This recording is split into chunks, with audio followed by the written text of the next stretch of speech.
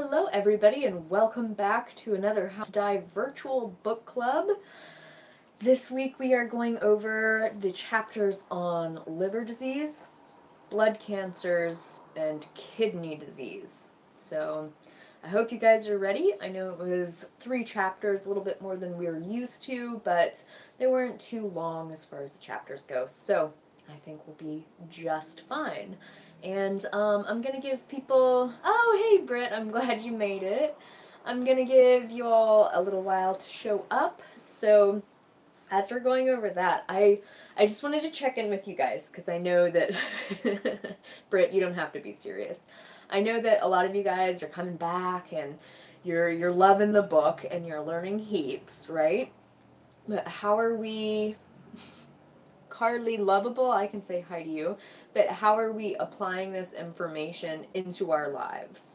So that can be the tricky part because a lot of people are good, you know, they get the information, they know what they're supposed to do, but how do you actually get it into your life? So if you guys want to share some of those ways that you all have been using the information to get your diets more nutrient dense, a little cleaner, that would be awesome if you all could share, and we will see what we get.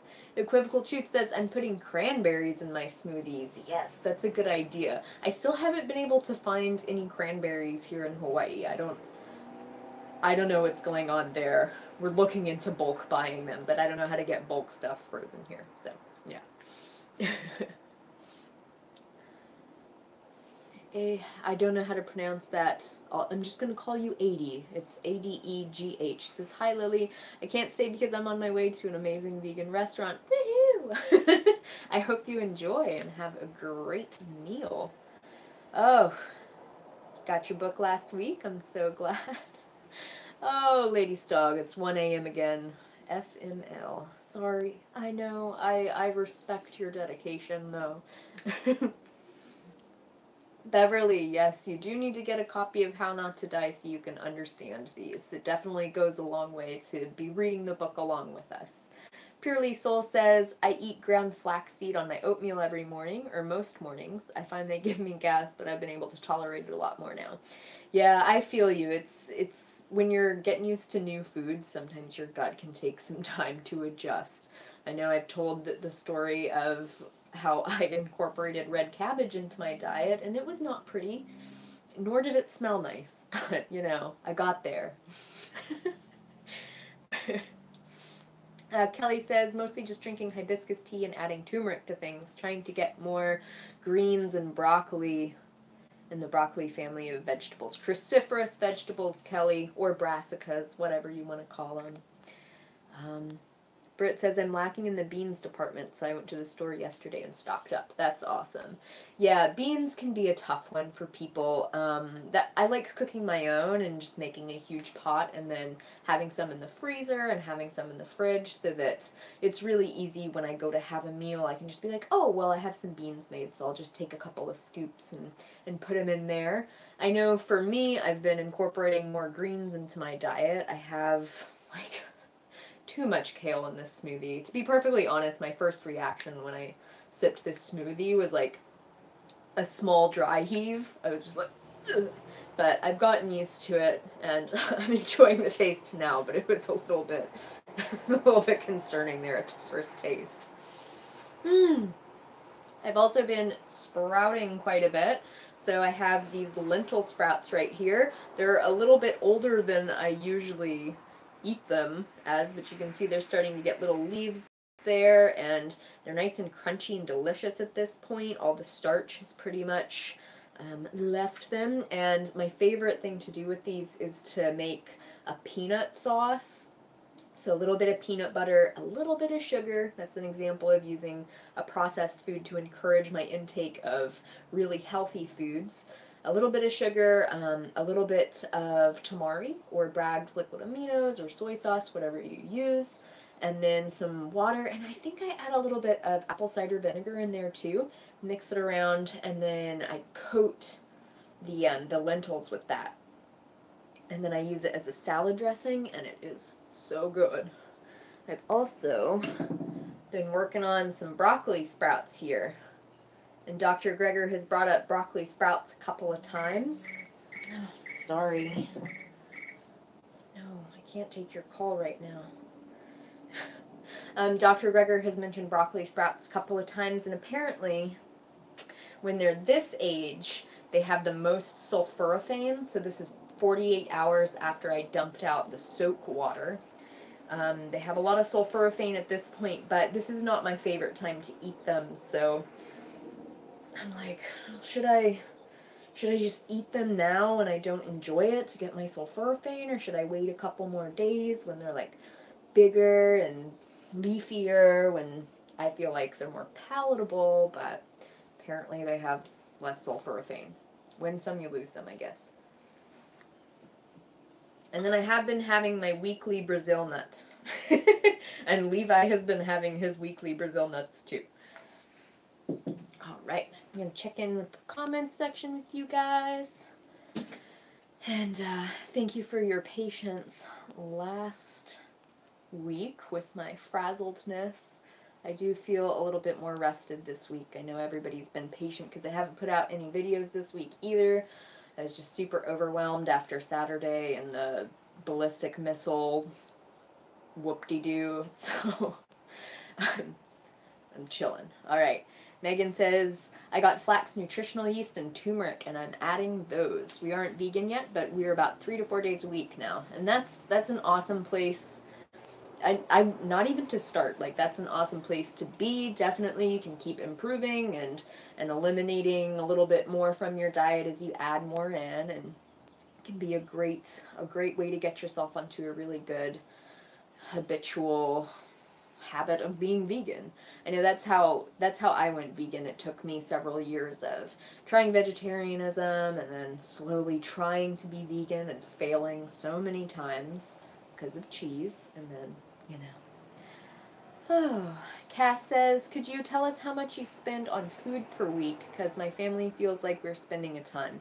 It would really help. Yeah, let's see here. My fruit and veggie delivery every week is about $80 to $100, depending on what I buy. And that's definitely our biggest expense. And then when I do my bulk orders where I stock up at the store, that's usually like $300 for probably 3 months of food. So that would be about what, like $100 a month for the bulk goods. And then I'll just say $400 a month for the fruits and vegetables. And so we're looking at, what is that, like 125-ish per week for the majority of our diet, and then certainly we add in more stuff for Levi especially. He buys a lot of the extra foods, more of the processed stuff. I don't spend money on that, but he gives me some money every week, and we pool our money and then buy in bulk.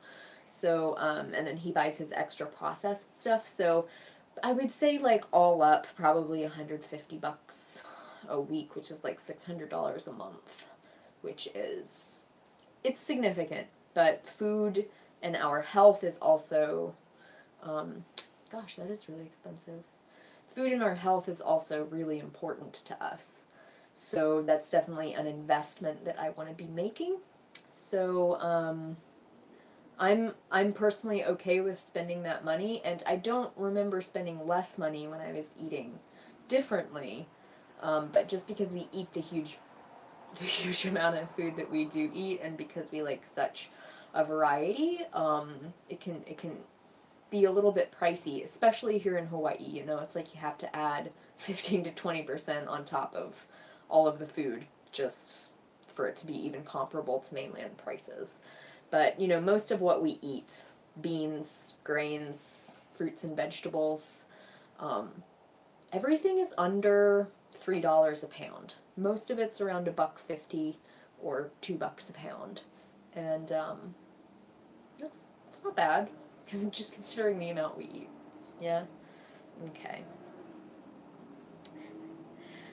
Purely Soul says, do you have any idea on what could be causing a yellow tinge to skin beside my nose. I think I've been vegan for a year now, and I'm wondering what it could be. So if it's just on one side, I'm not sure. If it's just like a patch, my first thought would be some kind of like fungal issue, although I haven't necessarily heard of that being the case. I know that my skin tends to have like a yellowish tinge to it. You can see on my palm when I do that, it kind of goes yellow because I have so much beta carotene lodged in my skin. And I've had naturopaths tell me that that's a big bad sign that I'm not getting enough vitamin A, but it's really just beta carotene. I'm not sure what that could be. Kelly says, our grocery bills went down a bunch when I switched to vegan. We only cook vegan at home, but hubby eats meat at work. Yeah. Yeah, you know, I feel like it goes down, but it just depends how much you want to eat and such. Okay? Yeah, Crystal says items like nutritional yeast, flaxseed, hemp seed, etc. is an every 2 to 3 months expense for me, so some things like that you won't buy all the time. Yeah, yeah.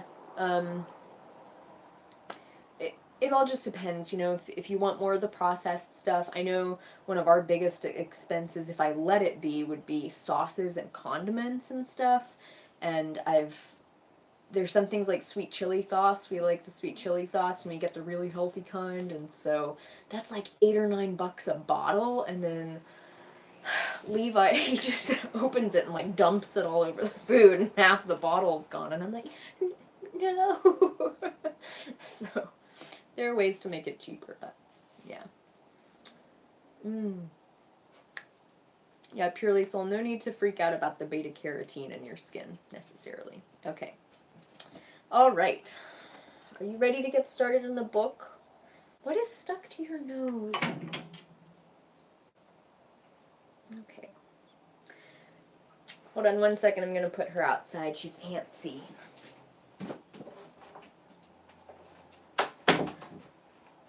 Okay, so liver disease. It's just terrible stuff, I swear. Okay, so speaking of liver function, number 1 is alcohol for liver health. You know, excessive drinking for most people is standard drinking. I know most of my drinking days were in New Zealand, and they had a ridiculous binge drinking culture down there. I'm not totally sure what it was like over here in the college years, but you know, they drink like 14 beers just to get warmed up to go out, and then they'd be taking shots and stuff, and it was just crazy. So definitely alcohol is a big issue when it comes to liver damage. And let's see here, 143. Dr. Greger says on page 143 of How Not to Die, heavy alcohol consumption can cause a fatty liver in less than 3 weeks, but it usually resolves within 4 to 6 weeks after stopping drinking. So that's really promising. I know that when I was in my heavy drinking days, I was getting really wasted 3 or 4 times a week, which is insane. The thing that most people then say, like, well, duh, binge drinking is bad, but what about moderate drinking? Isn't it supposed to be healthy? And about 10 years ago, there were all of those studies that was like, red wine, definitely have your red wine and your chocolates. And people, I don't know if they started drinking more, if they just used it to excuse the drinking that they were already doing, but the thing is that, as Dr. Greger says on page, what was it? Yeah, 143 to 144, drinking alcohol regularly is only healthy and good for you if you're not taking care of yourself anyway. So people like the majority of us who are the health freaks in that study, which was hilarious because they say that health freaks were, what was it, like exercising about 30 minutes a day and having 1 serving of fruit or vegetables per day, and that was your health freak. So those people won't be helped by drinking extra alcohol. Now, alcohol is blood thinning, and it is a vasodilator, which means that it helps your arteries to relax. So that's why it helps most people, is that it can bring down their blood pressure by letting their arteries dilate wider. That helps for people who are dealing with heart disease as well, and who have clogged up arteries, and blood flow can be low. But like I said, for those of us who are taking pretty good care of ourselves, there's no benefit to drinking alcohol. And then you have, in addition to the fatty liver disease and the cirrhosis, which, yes, equivocal truth, that's absolutely right, it's a no joke. In addition to that, you have cancer risk, and not just liver cancer risk. We're talking about breast cancer risk, hormonally sensitive cancer risk, a lot of cancer risk in the digestive tract. So anything that alcohol touches, it's a poison, and it damages cells. So we're talking about mouth cancer, esophageal cancer, stomach cancer. We talked about that briefly in the digestive cancer area. So, yeah. Let's see here. The, hold on one second. The other, I wanted to mention something, but I can't find it right now. Anyway, then you have non-alcoholic fatty liver disease. And, every time I think about this, I'm like, oh no, our poor livers, they're over here, they're on the right side. So the Supersize Me study that he mentioned, where scientists in Sweden wanted to replicate the Supersize Me thing that Morgan Spurlock did. And if you haven't seen the documentary, he basically just eats McDonald's for breakfast, lunch, and dinner for however long. Hold on one second, I gotta do some moderating duties. If anyone would like to, I'm gonna put you into, oops. Hold on, I'm sorry. If anyone would like to be a moderator and just keep track of the comments and make sure no one's being annoying or inappropriate, then, yeah. Lady's dog, I'm trying. I didn't know what he was writing, but okay, he's in timeout. I can go ahead and, I think I can go ahead and, I'm just going to hide him so he can't even comment anymore. Okay, Lucy and Equivocal Truth, I'm going to make you guys moderators, and I think that sticks for life. So, thank you. Oh, and you got it, Hypernova's here. They're a good moderator from back in the day. All right. Okay, we're good. So, non-alcoholic fatty liver disease. The Supersize Me study, he was eating just tons of fast food. So, non-alcoholic fatty liver disease, as Dr. Greger says several times, is a thing about, oh no, that was kidney disease. Never mind. Or meat and sweet, right? That goes for kidney disease too, I think. Anyway, meat and soda, highly correlated with non-alcoholic fatty liver disease. So, it says that people who eat meat had about a three times the risk rate of developing non-alcoholic fatty liver disease. And that's mostly because of saturated fat. Yeah. You also have the cholesterol issue, and apparently that cholesterol can become oxidized, and then it creates fatty deposits in the liver as well. And then, so I think Levi's outside the door. And then, people who drink soda, and it's not like it's a lot of soda, it's like 1 soda a day, which I know is a really basic habit for a lot of people. I know my mom has at least 1 to 3 cans of Coca-Cola every day, and they have a 45% increase of developing non-alcoholic fatty liver disease. And so if you're doing the soda and the meat at the same time, you're really setting yourself up for some serious impaired liver function. And once you start getting it, most of the time your liver can recover. It's a very resilient organ, but sometimes it just can't. you know, and then you end up needing a liver transplant, and organ transplants are definitely nothing to mess with, right?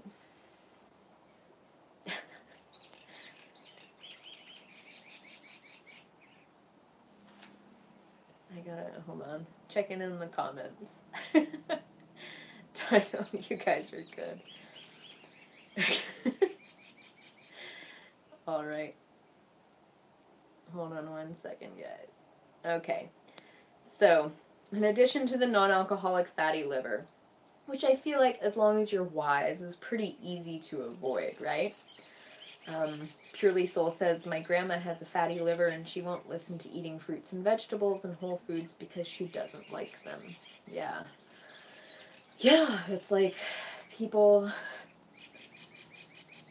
I always struggle with that because, I mean, at that point it's like, okay, well, you're choosing to just kind of slowly kill yourself. And that's sad.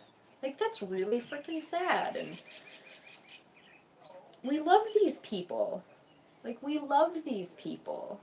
And they don't listen. And it's heartbreaking to watch them, like, eat themselves to death. I made a video about it, I think it was a year or two ago, of, you know, just the grief of when someone in your family won't listen to advice. Because I know that that was at least half of my excitement when I started eating whole food, plant-based. I was like, yes, all of these things that my family struggles with, you know?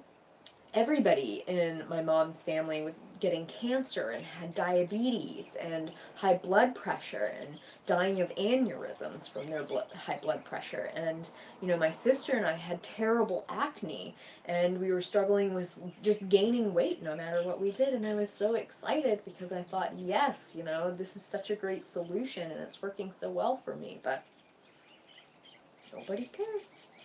Nobody cares. Yeah.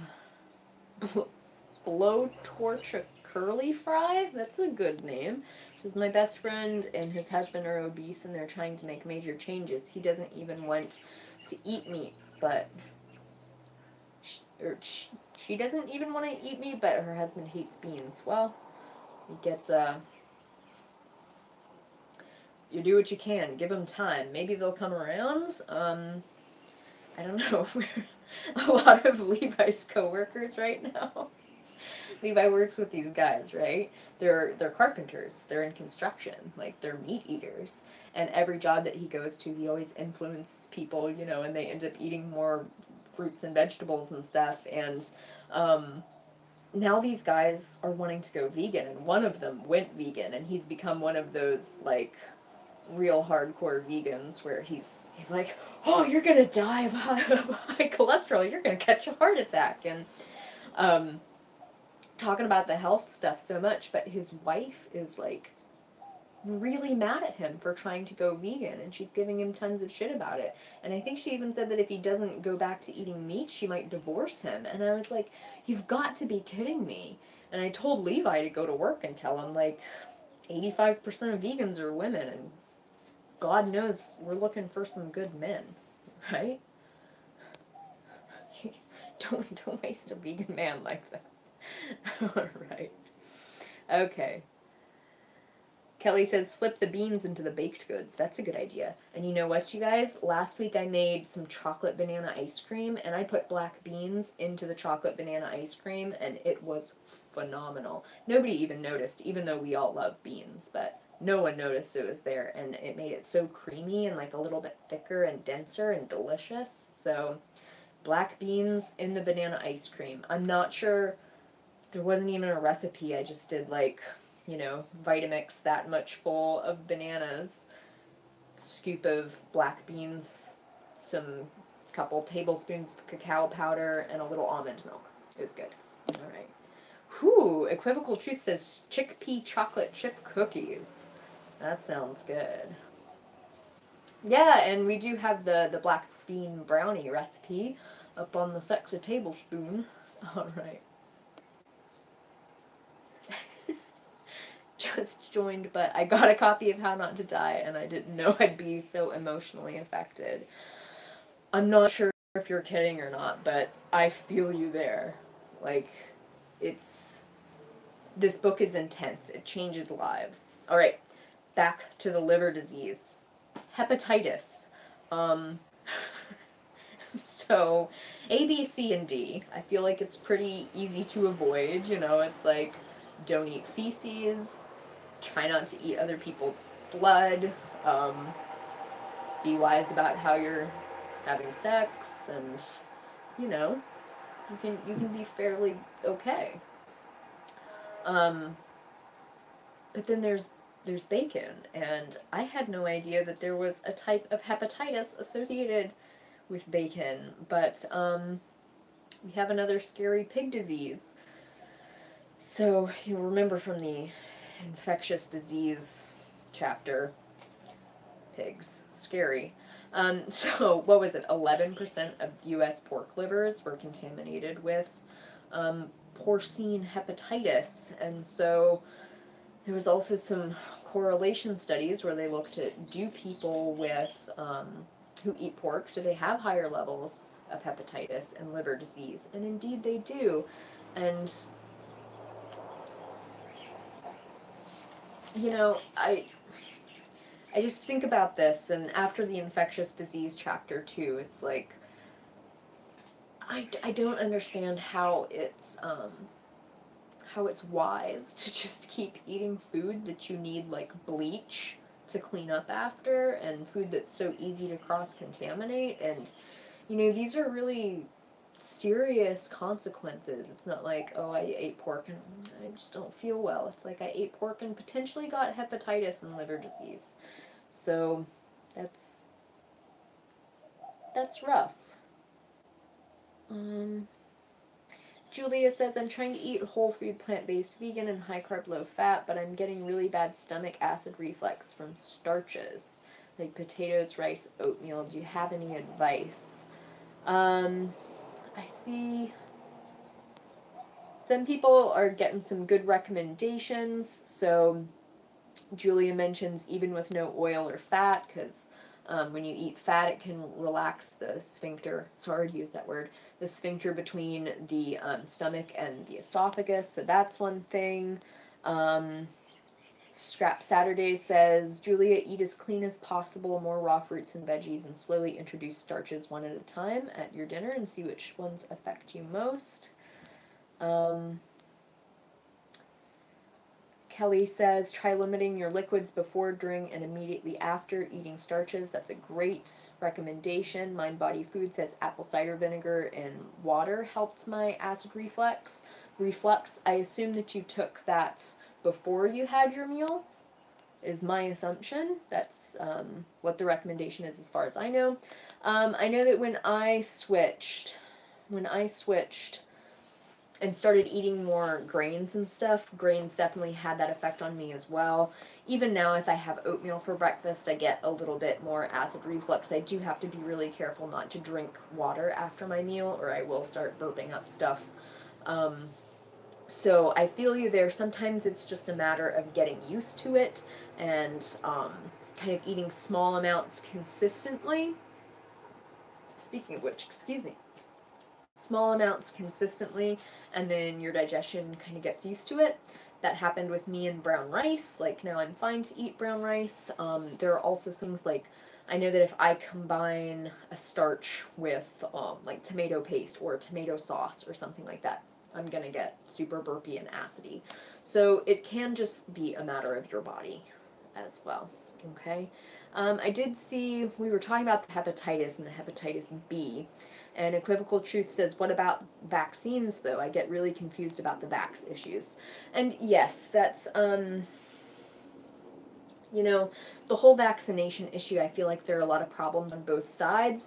The anti-vax people are kind of being, like, belligerently and purposefully not listening to the data, and then the people on the pharmaceutical side are also like belligerently and purposefully not listening to the data. Like, there need to be questions about vaccine additives and certainly how we're being vaccinated, and until those questions are adequately and respectfully addressed by, you know, vaccine manufacturers in a way that's not condescending and ignores a lot of data, until those are addressed in a way that's adequate, I feel like it continues to need to be pushed. Like, why are we getting vaccinated so much? Why are children being vaccinated for a sexually transmitted disease, hepatitis B, on the first day of their lives when their blood-brain barriers aren't as intact as they should be, as they need to be to prevent potential contaminants or additives from reaching their brains when they're young and vulnerable? So, I think I got the hepatitis vaccine when I was like 7 or 8 years old, because that's when it first started being available, and I'm honestly glad that I grew up a little bit earlier, because I still didn't get that many vaccines. So, or I guess they were more spaced further apart, and as far as I know, I've been vaccinated against most everything. I don't get my booster vaccines, and I definitely never get flu shots because I'm not going to do it unless it's absolutely necessary. I do feel like, if you are sexually active or exposing yourself to hepatitis B high-risk activities in some other way, I don't feel like it's a terrible idea to get the vaccine, Okay, we're getting off on tangents.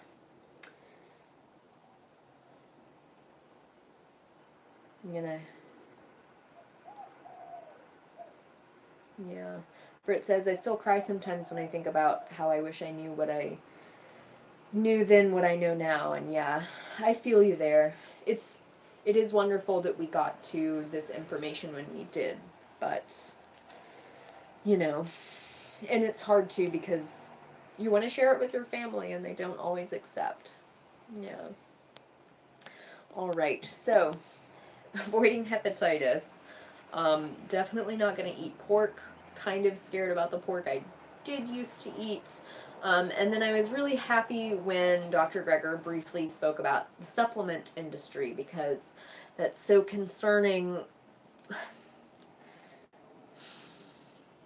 I get so mad and disappointed and sad when you see these things for like weight loss supplements. Hi! When you see these advertisements for weight loss supplements, and you see these ridiculous things promised, and then you read the ingredients, and they're just terrible ingredients, and they're dangerous ingredients, and because the supplement industry is not well regulated, you end up getting desperate people buying really dangerous supplements, and nobody consults their doctor before they start taking a frickin' weight loss supplement. They just take it, and then half the times they don't even dose themselves correctly. Like, Levi used to take the weight loss stuff when he was younger because he was really overweight when he was a kid. And it's just so not fair that desperate people are preyed upon like that by an industry. And it's so not fair that even when a product does get banned, oftentimes they'll just make very small tweaks to the formulation and then release it as if it's a new product, and release it as if it's safer when it's not.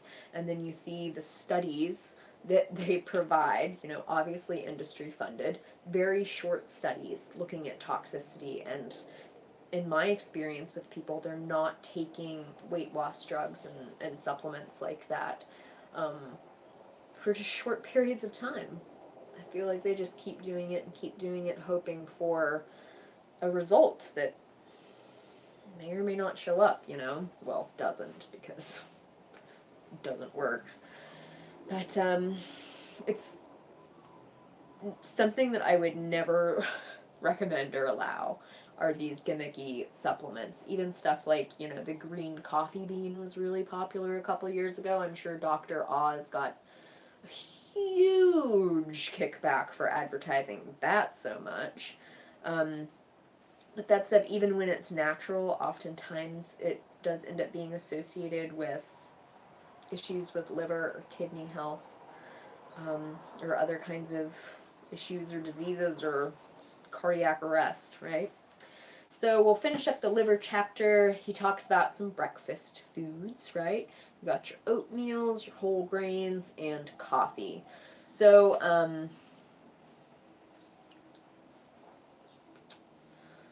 definitely he was talking about whole grains. being much more protective than refined grains, because refined grains are actually associated with higher amounts of liver disease. So again, back to like the meat sweet thing, it's like meat, saturated fat, cholesterol, that kind of thing, and then you have your refined foods, your sugars, high fructose corn syrup, and then we all know that refined grains tend to convert into sugar very quickly inside your body, so that kind of causes the same issue. So definitely when you're opting for foods, I feel like whole grains are great, and like I really don't eat that many whole grains, so that's one of those things where I don't feel like I need to improve, because I eat a pretty healthy whole plant food diet anyway, and I eat a lot of fruit and stuff. So that's like totally lost my train of thought. Yeah, so whole grains, don't stress. I wouldn't say like, they seem to be protective.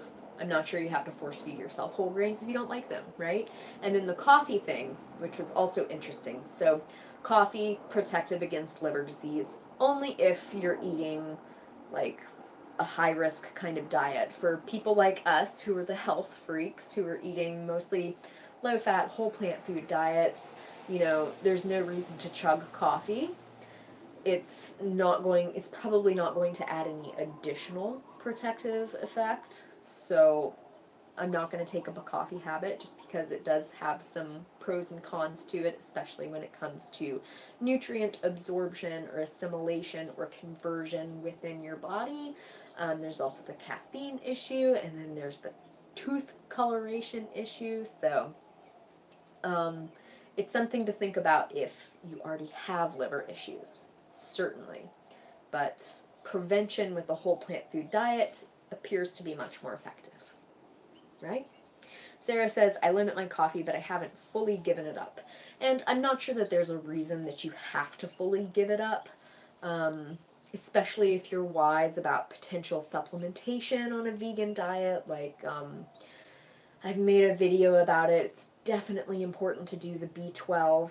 Definitely supplement with the B12. A lot of people in northern hemispheres need to have a vitamin D supplement, not a super high mega dose of vitamin D, and I would say only if you have a confirmed deficiency of vitamin D. And then DHA and EPA, which are your omega-3 fatty acids. Coffee can definitely affect the conversion of those. So like if you eat flax seeds, you're getting the precursor to those omega-3 fats. You need to be able to convert those efficiently enough. Like humans do small amounts of conversion anyway, but that's the subject of a whole other video. But if you're a regular coffee drinker, you might want to consider supplementing with an algae-based DHA supplement. Okay. Elizabeth says, I enjoy the flavor of coffee. I don't drink it often, and when I do, I drink 8 ounces or less. Never seem to finish the whole cup. Yeah, and that's good. And the other thing that I always forget to mention about the coffee, just because I'm like, in my head it's a duh, but black coffee, we're talking about black coffee, not super sweetened coffee beverages from Starbucks, not coffee that contains a bunch of milk and stuff. So, black coffee, right? Okay. All right. I'm glad everyone is here.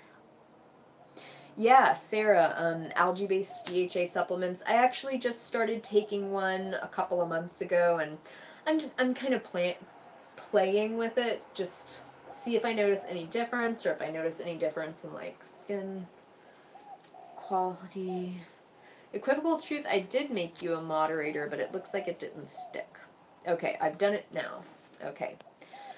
Yeah, Sarah, that's a good question if anyone's had the mushroom coffee, because I haven't had that, and like, I know mushrooms are great, but that's one of those things that kind of triggers my bullshit detector, and I'm like, wait, are we sure? Do I need to be paying a ton of money for this?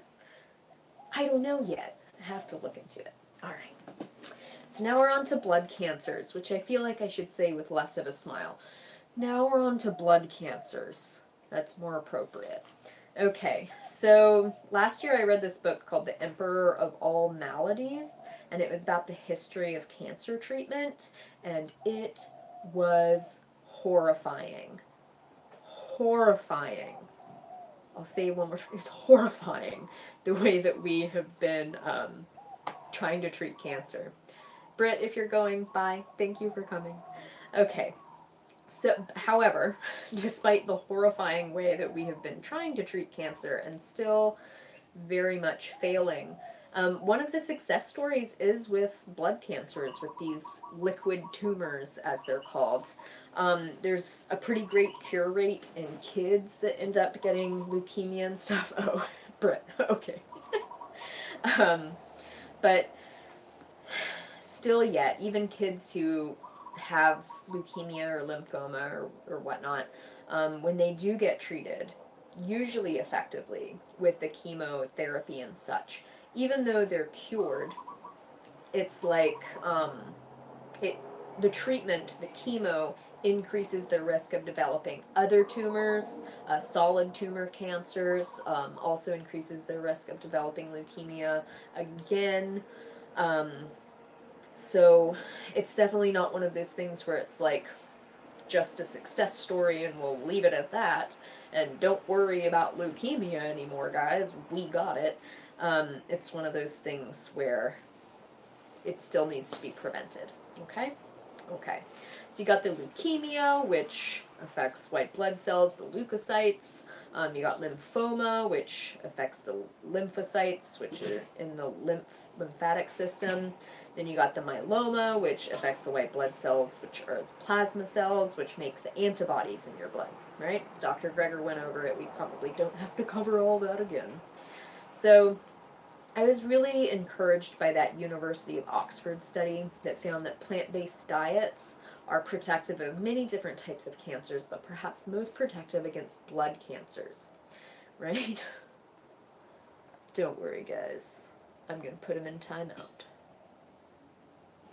I don't like compliments. Okay, so the University of Oxford study found that people who eat plant-based diets have about half the risk of developing blood cancers as people on the standard Western diet, and that's really significant. He very briefly mentioned the sulforaphane, which is in the broccoli and other cruciferous vegetables, especially high in the broccoli sprouts. I feel like I should just open that up and start eating it right now. But it's actually all leafy greens, and all citrus is really protective. And, you know, that's something that I've been changing to in my diet, is that I've been trying to eat more citrus, and then I don't think he's mentioned it yet, but I know in other chapters he talks about how beneficial it is to also eat the citrus rind, because there's, like, the zest is so healthy and good for you. And so, you know, I had oranges this morning, I was eating them, and then, you know, like every 5 orange pieces I'll just take a bite of the peel, and it's not too bad, and I'm like, yeah, I did good things for myself today. I prevented blood cancer and melanoma, right? He did mention, though, however, and I love when he mentions this, that it's the foods, the antioxidants that are in foods, not the antioxidants that are in supplements, that are effective.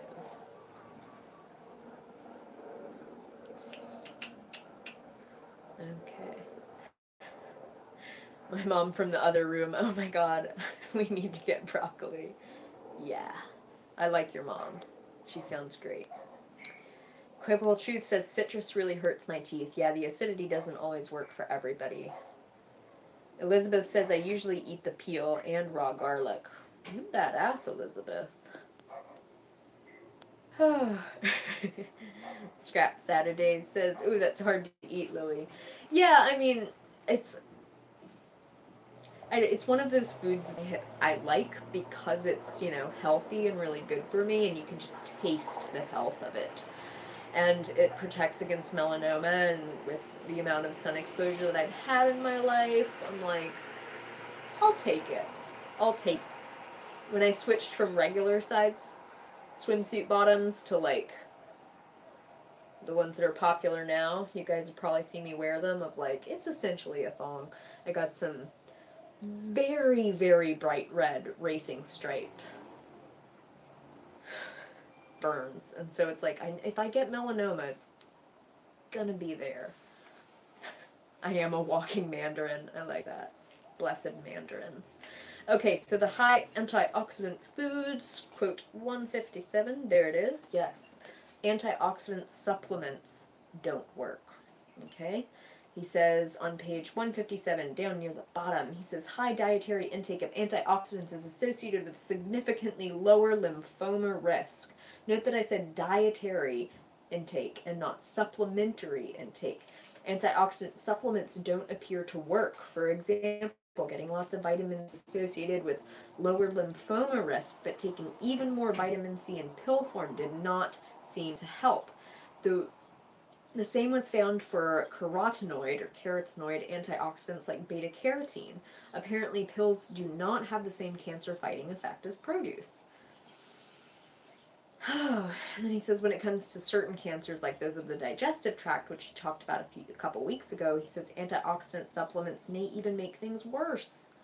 Antioxidants like vitamin A, vitamin E, and beta carotene in pill form were associated with increased risk of death with those who took them. So not only are the supplements kind of dodgy for like liver and kidney health, a lot of times you don't even really know what's in them, but then you get these isolated nutrient supplements that claim to help, and they don't, and then people usually use them as an excuse to eat crappy food, and they say, oh, don't worry about it. I have a multivitamin, or I have my B complex. I'm not concerned. So, dietary antioxidants, yo. Who here does the acai berries? Anyone? I'll give you guys a moment about the acai. I have never gotten into the acai berries just because they're expensive and they come in those little pouches, and I'm confused. I don't even know where to find them. Expensive. Oh. Demon says antioxidant supplements. Why? It's so easy to get them. It's like fiber supplements. Just why? It's laziness and trying to make a buck, I think. Britt says, I never saw my grandpa cry. He is a very prideful man, but I will never forget the last time I saw him. I told him I loved him and he cried. He was always in a lot of pain because of leukemia. Yeah, it's heartbreaking, man. I'm so sorry, Britt. It is. It's just heartbreaking. A friend of mine here, her dad got leukemia a year ago, and he was diagnosed and died 4 days later. I know I've mentioned it before, but he always said, I'll turn vegan when I get cancer. Like, what? I'll turn vegan when I get cancer. And he got cancer, and then he slipped into a coma, and it's really sad. Alright, it looks like a lot of you guys are doing the acai. Jeez. Equivocal Truth does it. Lucy does the acai. Hypernova. All my moderators are on the acai. Purely Soul says, I want to get some frozen acai. Me too. Like, they're yummy. I've had like 2 acai bowls in my life, and it was freaking good. I feel like it would make a great smoothie. If I can find some like less expensive stuff, if it's not in the plastic packs, the little single serving plastic packs, because I'm trying to reduce my waste, you guys. Sunny Pepper says, amla and hibiscus for the win. Those are obviously other options too. And then Dr. Greger was nice enough to talk about some other high antioxidant foods on page 159. He says, in terms of antioxidant bang for your buck, acai berries get honorable mention, beating out other superstars such as walnuts, apples, and cranberries. The bronze for best bargain, though, goes to cloves, and silver to cinnamon, and the gold for most antioxidants per dollar, according to the USDA, is purple cabbage. So, that's, I gotta get some cloves, you guys. How can I incorporate cloves into my diet? Maybe I could cook some beans with cloves, but I feel like that might get weird. Might go well in the smoothies. I could grind them with my flax seeds, maybe add in some poppy seeds for the extra calcium boost and, you know, opiates. Ooh, vegan eggnog. Yes. Lucy says more chai tea. Cloves and tea. Oh, I gotta do it. I gotta do it. All right, I'm gonna get some cloves this week. You guys make sure you got some cloves too. Kristen says boil it in rice. I'll have to try that. Redheaded Princess says, would purple cabbage still be high in antioxidants if fermented? I can't say for sure, but my guess would be probably. The thing about the fermented cabbage, though, is that it's often really high in salt, and since salt is an oxidant, I think it's smart to just kind of think about that. Like, if you're eating an oxidant with your antioxidants, how much, like, could we maybe do it differently, right? Oh, Britt says cloves are great for toothaches, just FYI. Ooh, yummy. Dr. Gregor's purple cabbage slaw is my jam. I gave away all of my copies of his cookbook, which I'm happy to do. I'm glad people have them, but I have to get a copy for myself now. Ooh, Beverly says maybe clove muffins. Cheryl says she makes chai oatmeal, and that sounds so good. Okay, Redheaded Princess says, oh, I ferment my own cabbage without salt. It doesn't last long, but it's good. Yeah, that sounds awesome. And my assumption would be the sulforaphane would still be active in that kind of fermented cabbage, but again, I can't say for sure. Okay. All right, Lady's dog. Is that how you pronounce that? I hope so. Thank you for joining us. I hope you sleep well. It's 2 a.m. where she's at. Blessings to you. All right. Megan says, well, damn, I want to eat fermented veggies to help my heartburn, but I don't want to make my blood pressure worse because of the salts. Yeah, that's definitely like a trade-off that you have to think about. I'm not an expert on fermentation by any means, but I feel like something such as fermented veggies using the vinegars or something. There's probably a way around the salt, and like Redheaded Princess just said a moment ago, she does her own. Yeah? So there are ways to do it. Back to the spices, we have curcumin and multiple myeloma. So myeloma is the one that originates in the bones. Well, I guess they all do, but myeloma usually comes up in multiple places and it's quite fatal. So it's important to prevent it. And the encouraging thing was that taking turmeric seemed to suppress or limit the growth of those myelomas. So again, since prevention is really the key because the survival rate is so low, I feel like it's a great idea to take your turmeric anyway. And then we saw a few chapters ago in the digestive cancer chapters, you know, turmeric can be great for the pancreatic cancer prevention as well. And since those two types of cancer are so fatal, prevention is key. So we're going to prevent as much as we can before we get that diagnosis, okay? So then we get to the part about cancer viruses again. Cancer viruses. Before I got into that, I did want to ask you guys, like, is anyone doing, how are you doing your daily turmeric? I usually do mine in my smoothies. I do have some turmeric in this smoothie, even though I don't always add turmeric to the green smoothies because of the oxalates and whatever, it's not a big deal. But turmeric in my smoothies is my primary way of getting it. I do have a specific recipe for like an anti-inflammatory dose that I give myself when I have pain. Usually that's like uterine-associated pain, but anyway. I was just curious how you guys are doing your turmeric. So Lucy says, I make chai golden milk with almond milk. That sounds really yummy. Britt says, I had like 2 tablespoons of turmeric in my banana smoothie. Not recommended. Yeah, it's definitely dose dependent. Big doses are not good. Kelly says, smoothies are tea unless I know I'm having a turmeric heavy meal for dinner or lunch. Yeah, that's great. Megan, turmeric and the oats is a great idea. Whew. Do I always pair it with black pepper? Sunny, I would say that I pair my turmeric with black pepper like half the time. Sometimes I remember there are times when I do put black pepper in my smoothie. There are other times when I just don't want that because you can't taste it a little bit, or it might give me a stomach ache sometimes.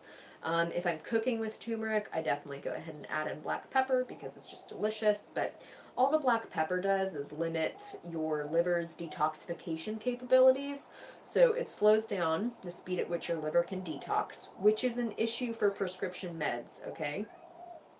Just something to think about if you're on meds and you do the black pepper, it can slow down how fast your liver can metabolize those, right? So in the case of like digestive cancers, really just getting the turmeric into your digestive tract is great. You don't have to worry so much about absorption and getting it into the bloodstream. Oh, you're gonna go? Yeah. Okay. Bye. How's it going? It's patines. Yeah, it's going well. I'm Yeah. talking too much as always, but. Oh, my pleasure. Look at that. Okay. Alright, see you later. Gonna go get the girls? Yeah. Alright. Mm. Everybody says hi. Okay. You can just leave that open for her. Okay. Love you. Okay, so. Yeah, thank you guys for sharing how you're doing your turmeric. Pickled turmeric sounds awesome. Interesting. We got some people doing it in burrito bowls. I like that. Natalie says, I bake turmeric yellow potatoes. Turmeric has really helped clear my skin. Yes, Natalie, turmeric is like my acne secret weapon. Thank you.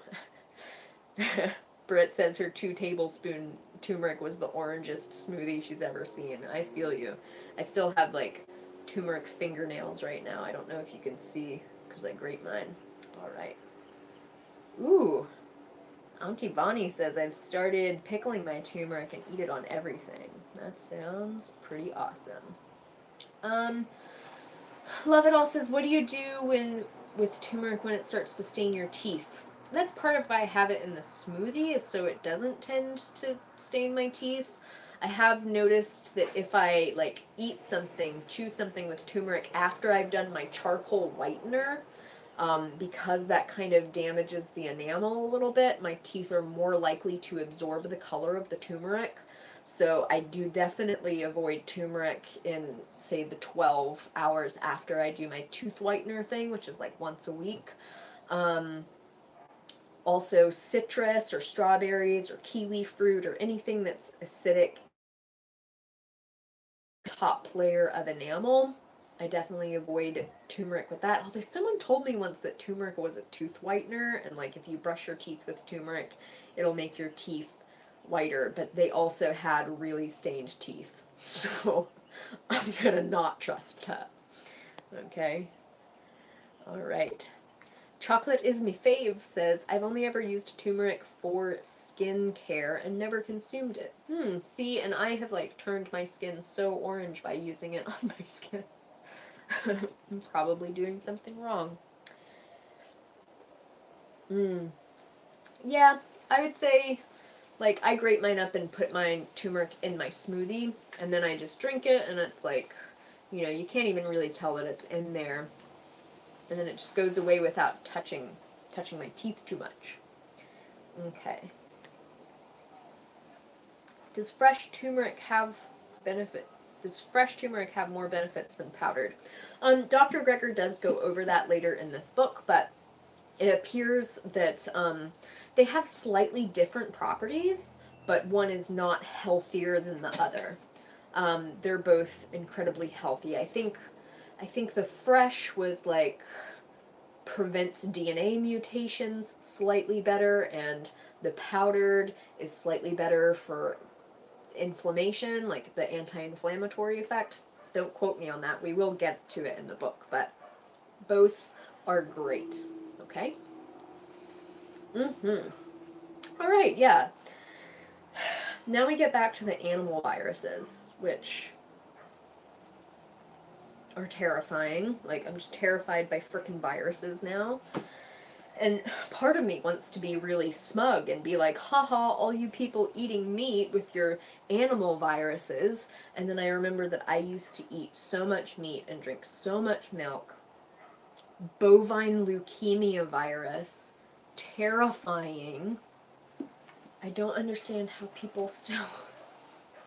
I don't understand how people still eat this stuff. Oh, I had a quote I wanted to read you. Oh god, and then poultry again. Yeah, it says, this is on page 160. Poultry tended to be associated with the greatest increased risk of non-Hodgkin's lymphoma, all grades of follicular lymphoma, and B-cell lymphomas, such as B-cell chronic lymphoma leukemia, lymphatic leukemia, including small lymphocytic leukemia and polymorphic lymphocytic leukemia. Jeez.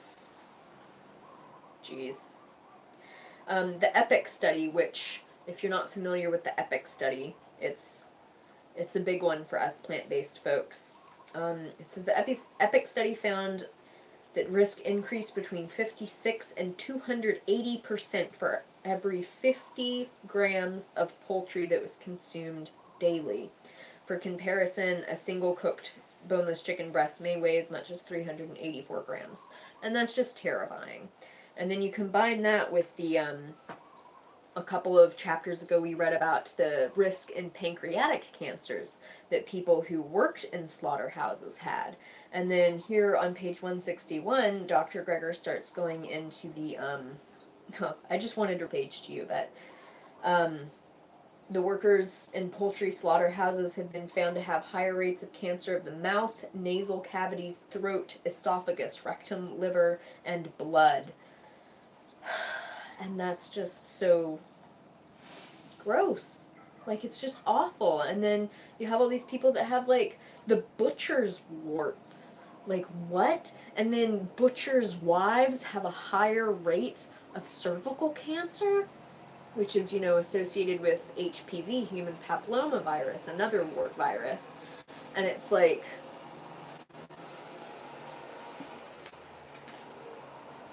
I mean, I don't even know what to say about that, except I can't wait for frickin' cult meat to appear and just take over factory farming. So, you know, it's like, some people are always going to eat meat. There's no way around that, but, like, how is this happening? And then, at the end of that whole report, the researcher concluded that the risk for safety, like occupational safety, is not trivial. Is not trivial. Like, get some balls and, like, say what you really mean. Like, it's terrifying. Oh, man.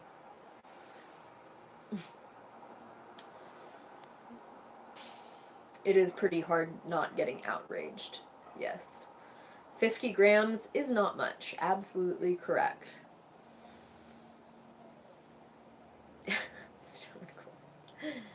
Oh,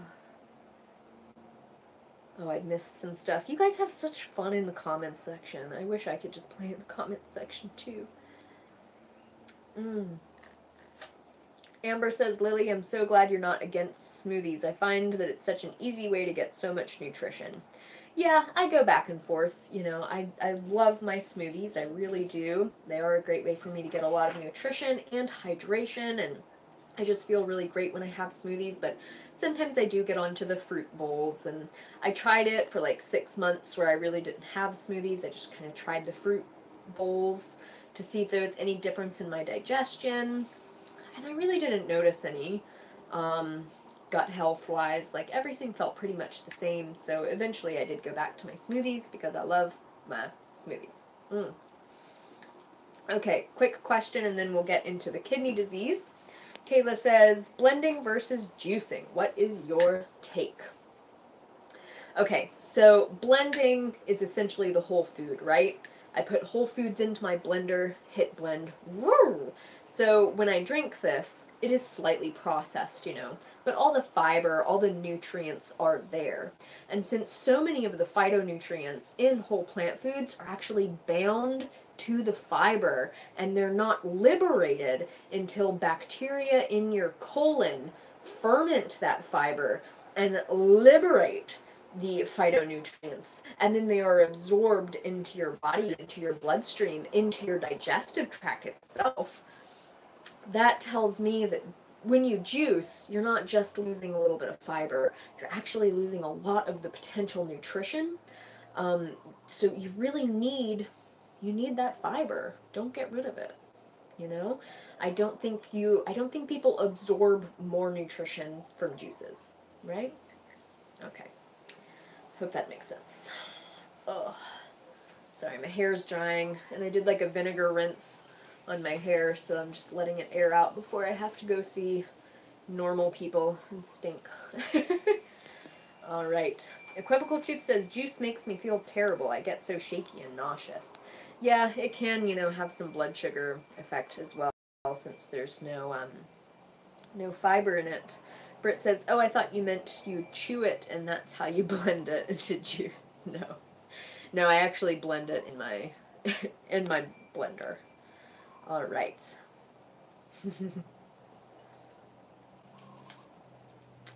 Yeah, juicing is also really expensive. I'll agree with you on that. I had a juicer, and then Levi replaced all the electrical, and now every time I plug in my juicer, it trips the electric, so I can't use my juicer anymore. Okay. So, kidney disease. So my first reaction when starting to read this chapter was when he said that we pee 1 to 2 quarts of fluids a day, and I was like, excuse me? Who are you talking about? Not me. I'm pretty sure I'm peeing like 5 gallons a day. Like, pretty confident. And the only way that I got over that shock was to read one of the next frickin', what was it, one of the next paragraphs. So it's on page 165 that says that only 41% of Americans have normal kidney function. Like, what? Less than half Americans have normal kidney function? 59% are just... And you're not hearing about it. We're not hearing about it. Why are people talking about this all the time? Like, kidney's not working right. And it starts in your 20s, apparently. Oh. Wow, Demon says her husband is a living kidney donor. That's pretty impressive. Lots of people acknowledging that they pee about once an hour. Like me. That's great. About once an hour. Perfect. Nice, light yellow pee. No smell. That's what we look for. It's fantastic. After my quart of water in the morning, plus my quart of smoothies, I pee every 20 minutes for 2 hours. Yeah, I'd believe it. Okay. Leslie Smith says, I feel like I have to pee all the time. Speaking of which, I have to pee right now, but I'm going to hold it for you guys, okay? My kidneys will be okay. It's best to pee regularly, don't hold it, but I'm going to make the call right now. I'm going to hold it for you guys. Okay, kidney disease. It's a problem because we're eating so much animal protein, animal fat, cholesterol, and salt. Our poor kidneys. And then if we remember from last week, the diabetes chapter, kidney function is really affected by blood sugar issues, because if we have prolonged levels of high blood sugar, that can damage the filtration units called nephrons in our kidneys. So it appears that similar damage can be done by super salty foods. So that's a problem. And then you have the animal protein, which is acidic, especially the sulfur-containing amino acids, like Dr. Greger points out. They break down into sulfuric acid. And so your kidneys try to neutralize that acid, and they do so by producing ammonia. And that's a good short-term solution if it only happens every now and then, but most people are doing it 3 or 4 times a day. Big protein hit. Ammonia has to be produced by the kidneys frequently, and that ends up screwing up your kidneys too. And so you end up getting a lot of inflammation, a lot of damage, and then to add insult to injury, I'm trying to say industry. Then you have the animal fat and the cholesterol, which clogs the tiny little capillaries, all over your body. Your kidneys aren't immune from atherosclerotic plaque, and so blood flow ends up getting cut off to the kidneys, and they're not as healthy as they need to be. They're not getting enough nutrition and enough oxygen to be able to function. So it's just not a good look altogether. Luckily, if we get rid of the animal products, we get rid of that animal protein, we get rid of the animal fat, we get rid of the cholesterol. And so then the question becomes like plant-based proteins. Yeah, how much is too much? And, can they damage our kidneys the way that animal proteins can? Now, Dr. Greger suggests in here that no, in fact, they don't damage our kidneys in the same way. And while I certainly believe that, and I agree, I still think that there's no reason to really purposefully try to overeat proteins, even plant-based proteins. I recently made a video about the protein powders and everything like that. Really unnecessary. Pretty much all of them are made from isolated proteins, so you're taking like isolated soy protein or isolated pea protein or isolated hemp protein, and so it's not a whole food. You're getting the protein in large doses. It's not necessary, and even though it comes from plants, it still can affect acidity levels slightly, but the important take home is just like stick to whole plant foods. You don't need a ton of protein. You'll be fine, right? I see a lot of discussion going on in the comment section about salt. Yes, salt. We have Megan says, salt addiction is real. Hashtag salt addiction. It is true, and, there is the addictive quality of it. We are designed as a species to really enjoy the taste of salt because it is such a rare mineral. Pretty much all mammals really love salt, and it's like that's why if you put out a block of salt, it will attract animals. They'll come and lick it. You have animals who will travel like miles and miles and miles to get to a salt source. Animals will even eat rock or dirt to try to get some sodium. So, I don't want to discount our desire for sodium as something that's just an addiction. It's very much ingrained in us as a species. There's also people who might have a little bit of kidney issues, or people who have adrenal issues. Like I had adrenal issues, and since the adrenal glands are so involved in fluid and electrolyte retention, my body, every time I tried to go onto a salt-free diet, I just didn't feel well. I felt spacey in my head. I had insane salt cravings. Like, I can't even describe it to you how badly I wanted that salt. And I did notice that when I allowed myself to eat salt, I felt better. I didn't feel spacey and weird after meals. I didn't feel, hypohydrated just from drinking a normal amount of water. I noticed that my cravings went away, my satiety was a lot better, so I could eat a smaller amount of food and feel satisfied and done at the end of the meal. So, I know we've talked about it before. It's like Dr. Greger provides this information about salt and blood pressure and salt as an oxidant, and then we see salt here as also being able to cause kidney damage, potentially. And then on the flip side, it's like some people need salt. And some people's blood pressure is so low that they can't go off salt, or they'll literally be fainting.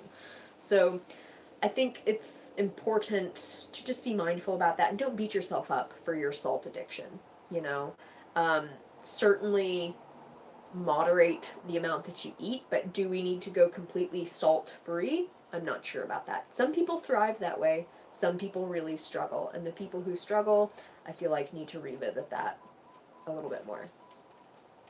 Hope that helps. Okay. And then we have the kidney stones issue. And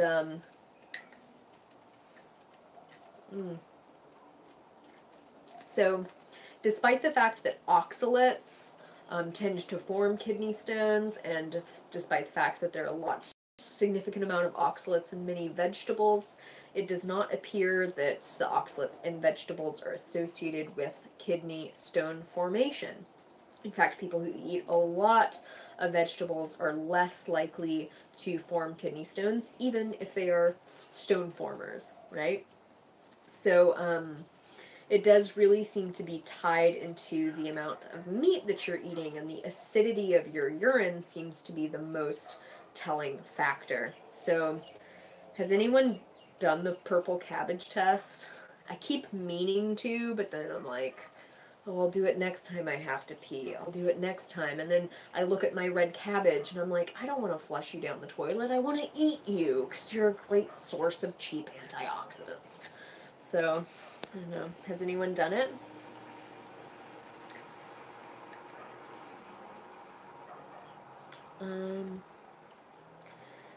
About the salt thing, Kelsey says, I actually went to the doctor for it and all the tests. Oh, that's something different. Oh, she said, I get dizzy spells occasionally and don't have any clue what triggers it. I went to the doctor for it and tests were inconclusive. I mean, it's hard to say. It could be a blood pressure thing. It could be an electrolyte thing. It's difficult to say, not being a doctor, although it sounds like your doctor couldn't figure it out either. Love It All says, I do enjoy moderation and notice when I get too much, I try to scale back, talking about the salt. Yeah.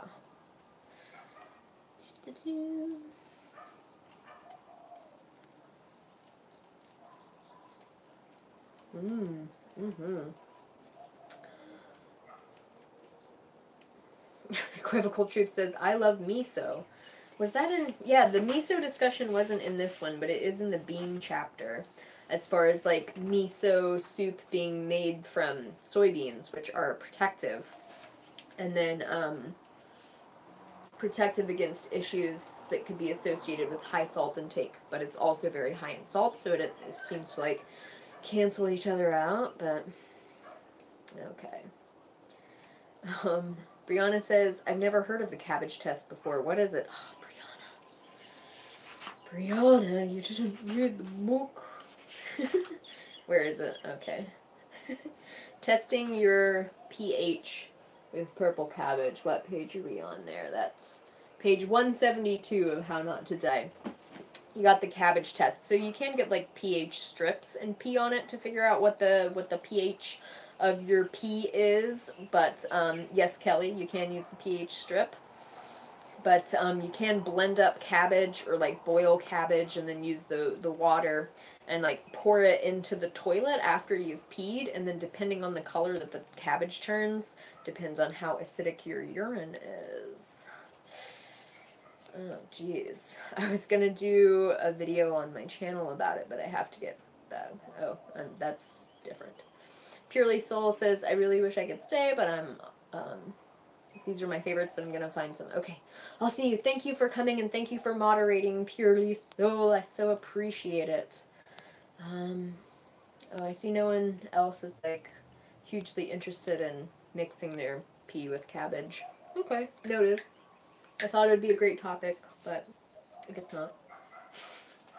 Okay, so I'm interested in the phosphorus and the nitrates discussion because, you know, as much as I know about plant-based diets, I feel like the last 5 times I read this book, I was more focused on the other issues like the fat and the cholesterol and the animal protein effect on kidney health. I need to stop drinking or I'm gonna pee on myself. So this time I feel like I absorbed a little bit more information about the phosphorus and the nitrates. So the interesting thing about the phosphorus was that the different forms that was interesting to me. So animal foods have phosphate, and it has about a 75% absorption rate. So 75% of phosphate that is in an animal food will be absorbed. Plants have phytates, and those have about a 50% absorption rate. So, 50% of the phytates that are in those plant foods will be absorbed. So then processed foods, that would be like phosphate food additives, like they mentioned, go into a lot of sodas and stuff. And the phosphate that's put into meat to change its color and to make it weigh more, like this stuff is literally injected into the meat, and then to prevent juice seepage from coming out of the meat while it's sitting in the supermarket. That has about a 100% absorption rate, and that kind of blew my mind. There's a quote on page 173 about the 11 different types. Okay, yeah. In the United States, 11 different types of phosphate salts are allowed to be injected into raw meat and poultry, a practice that's long been banned in Europe. And all of our dear European friends are asleep right now. This is because phosphates found in meat and processed foods are considered vascular toxins capable of impairing our arterial function within hours of consuming a high phosphate meal. In meat, there's an additional food safety concern, as adding phosphate may increase the growth of food poisoning bacteria Campylobacter in poultry seepage in the purge by about 1,000,000-fold. So that's so gross. That's so gross. Oh, Catherine. Catherine's in Europe and she's awake. Hardcore. Hardcore. I love it. I do also hope that you sleep really well tonight, but it's hardcore. Okay. Seepage. Yes, that's a terrible word. Terrible word. Okay, so, it's again another example of meat being something that, it's like you pick up most foods, and you pick up a fruit or a vegetable, and you pretty much know what it is. Sure, there might be some pesticide contamination, but it's not like fruits and vegetables are being injected with random gross ingredients. Whereas you pick up meat, and not only is there no nutrition label that tells you how much fat or sodium or whatever's in it, but there's also no label that tells you the ingredients. And I know that I would just assume, and so many people would just assume, that it's just meat. It's just an animal carcass, which is bad enough on its own, but then it has all of these additives in it that people aren't even aware of. And I'm sure most of us have no idea that phosphate is a health concern, especially when it comes to kidney health and such. But it says here on page 174 that a supermarket survey found that more than 90% of chicken products contained phosphate additives. And then there's that really interesting little gray square about who determines whether food additives are safe, and long story short, it's the people who make them. It's really...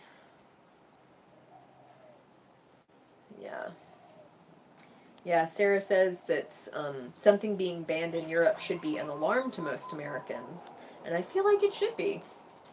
It should be alarming. Like, it's alarming. The other interesting thing that I learned quite a bit about from this chapter was the nitrate issue. And you'll remember that in the hypertension chapter, he talked about the nitric oxide in fruits or vegetables mostly. The nitric oxide in vegetables, which help to relax the arteries, which lowers blood pressure, and it's thus very protective.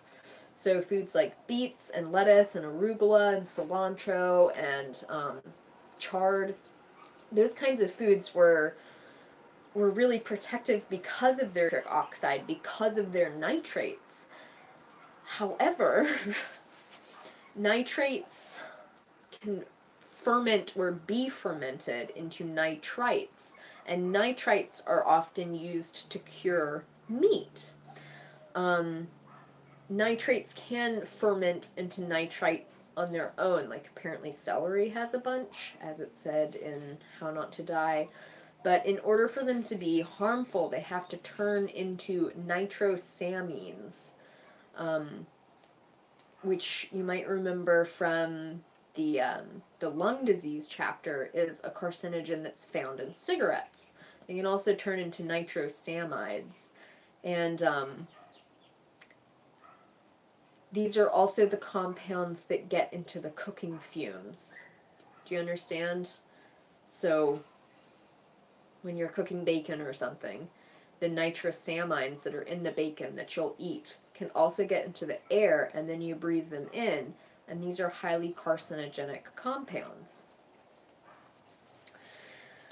So a lot of times these are just added to foods, especially processed meats. So again, processed meats, big problem. That's probably why they're known to be a carcinogen from the World Health Organization.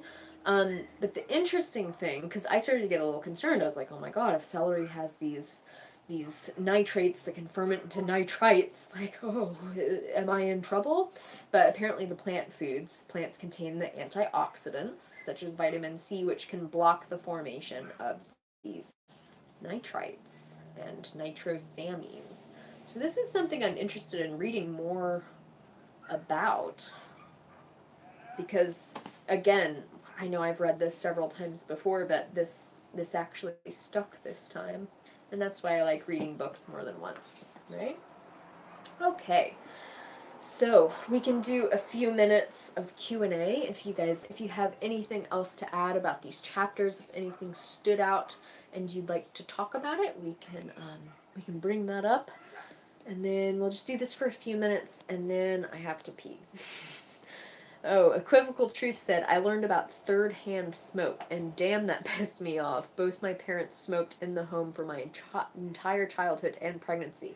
That's some bullshit. I mean, that's some bullshit. Yeah, the third-hand smoke, which is like the residues from the cigarettes that kind of sticks to walls and furniture inside cars, that kind of stuff. That stuck out to me this time too. It is concerning. And then, this morning after I reread this chapter last night, and this morning there was a guy like smoking right next to my car when I was at the laundromat, and I was like this close. I was like, don't be the howly bitch. Don't be the howly. And like yell at this guy and be like, why are you smoking? Are you trying to kill me?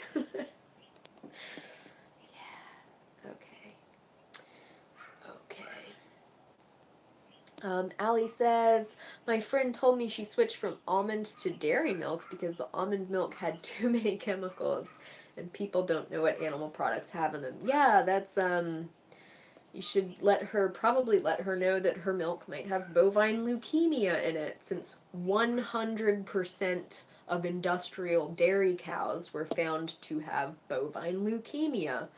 So that's a concern. Redheaded Princess says, I know it's my second time reading How Not to Die, and there was so much I forgot. I know, I feel the same way every time I pick it up. I'm like, really? Love It All says, I just have to tell you, Lily, you are incredibly intelligent, super inspiring, and I love you and your channel. Oh, thank you. That's so sweet. Apparently I'm frozen for someone. Sorry about that, Scrap Saturdays. But I appreciate that. Thank you so much. It's always lovely to be praised. And I know when I talk and stuff, I sound kind of smart. Just keep in mind that this is a lot of practice, and this is like many, many years of educating and like slowly building one piece of information on top of the other and learning how to articulate it through practice. So it's like I say as I like completely brain fart and sound like an imbecile. It's practice. And it's not, I wasn't necessarily born this way. And, I didn't go to school for this either. That's something that I do kind of regret, is that I didn't just bite the bullet and go to school, and, you know, I had my internal reasons for doing that, but I don't think it's a terrible thing to just be an example that you don't have to be college educated to know this stuff, and you don't need to have a nutrition degree to understand nutrition and to be able to take care of yourself. And yeah, like, dude, do you know what's in your hot dog? Yeah, what was that? Oh, I wrote it down. It was like, yeah, nitrosamines. One hot dog is the equivalent of 4 cigarettes. That's on page 175. For anyone who wants to quote that to your friends. All right.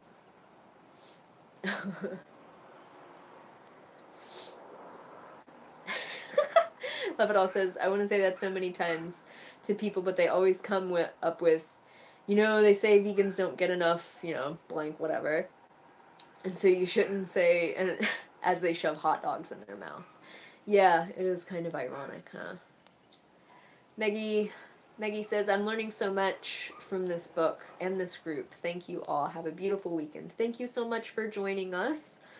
I'm so happy. I hope you guys go forth and use your weekend, if you don't work on the weekends, to cook beans and eat beans and have turmeric and maybe and maybe make a peanut sauce to put on your sprouts. Glad that you're giving that to yourself.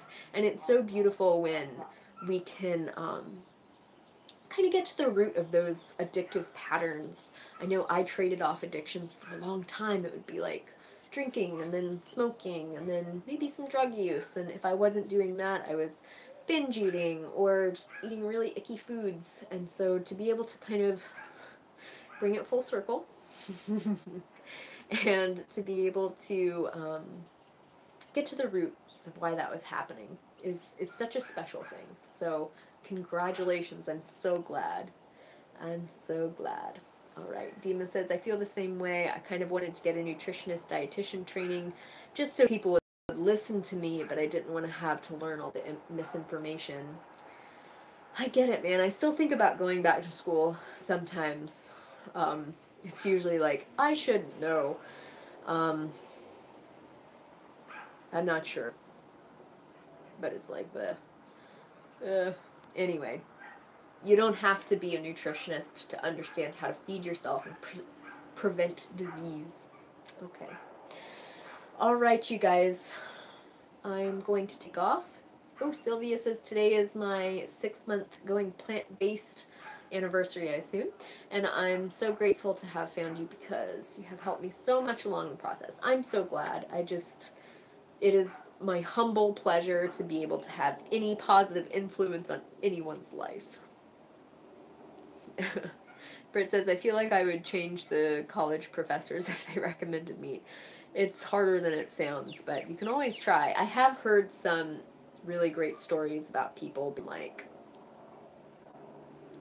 you know, their professors actually listen, responding to the science and the evidence. So, yeah, this is beautiful. Okay. And way to go, everyone who's made any awesome changes in their lives, you know, and who's done the hard stuff. Wow. Mai says, I've beaten bulimia for 2 years now thanks to veganism. Well done. I had that one too, man. It's not easy. So that's awesome. Is I don't think Petunia's barking right now. Might be another dog. I think it's my neighbor's dog. They're like the Hawaii chained up dogs and they just bark all day. Sad. Okay. All right, you guys, I'm going to go take a phenomenal pee. So thank you for being here. I'm so happy to be spending this time with you guys every week, even though I do get nervous every single time. Every live stream, I'm like a little bit panicky. But that's just because I'm a super introvert. But I love you guys, and thank you. Eat beans, sprout seeds, eat your greens, enjoy your smoothies, get your turmeric, avoid bacon like the plague. And, thank you, Kelly. Yes, chapters for next week. We're going to do 3 more chapters, you guys. It's going to be a stretch. So that's going to be I wanted to get breast cancer and prostate cancer in the same one. So we're doing a little cancer and suicide sandwich, just for lack of better description. How not to die from breast cancer, how not to die from suicidal depression, and how not to die from prostate cancer. I'm sure we have lots to talk about. Okay.